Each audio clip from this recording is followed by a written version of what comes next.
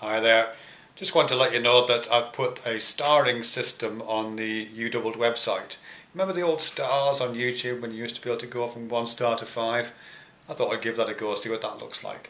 So if you want to take a look, it's on udoubled.com and tell me what you think. Actually, you can answer me a question. This is like a poll. Because I don't know, I don't know if this is even possible, but I think it's possible to make it so that you can see what people have rated.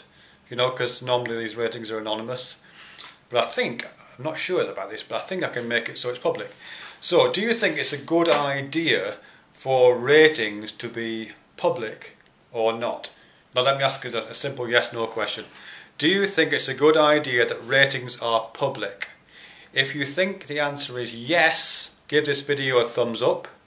If you think the answer is no, ratings should not be publicly available information, give it a thumbs down. I mean, we've always got the option to not rate at all. But if you think it's a good idea, thumbs up.